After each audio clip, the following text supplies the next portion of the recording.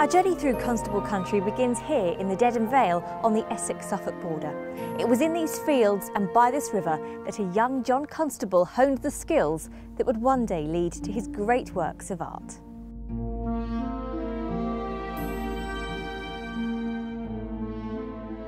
Away from the main village of East Burgolt is the hamlet of Flatford, where Golding Constable owned this mill. It's now owned by the National Trust and leased to the Field Studies Council. Flatford provided John Constable with a setting for a number of England's best-loved paintings, including the Haywain, which he painted in his London studio in 1821. And visitors here can still see Willie Lott's cottage in a setting unchanged in generations.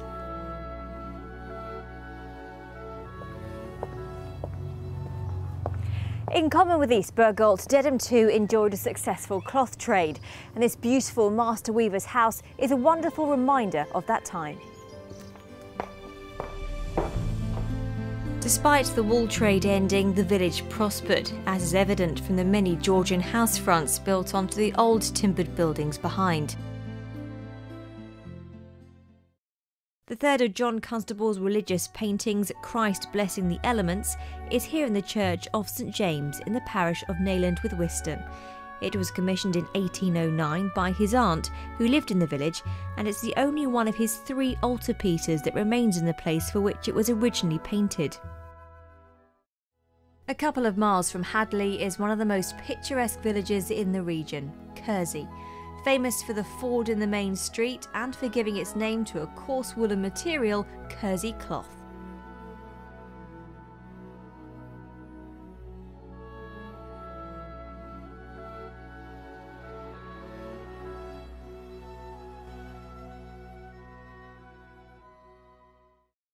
But if you're looking for a rival in the best-looking village competition, then visit beautiful Boxford, another of Suffolk's attractive medieval villages.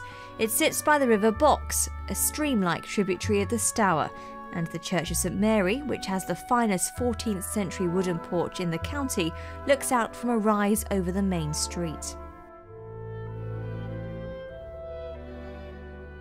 John Constable was no stranger to Lavenham, but his earliest memories of time spent in the village weren't happy ones.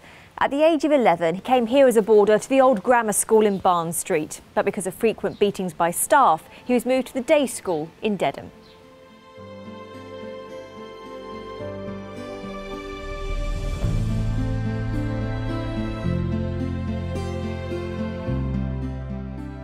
Lavenham's history is a rich one.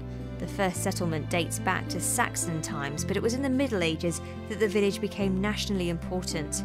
In the latter part of the 14th century, King Edward imposed a hefty tax on the exports of English wool to the continental weavers to raise money for the war with France.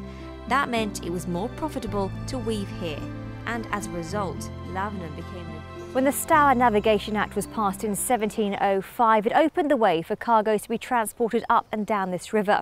To accommodate all that traffic, this sidearm and basin were dug, turning Sudbury into a river port.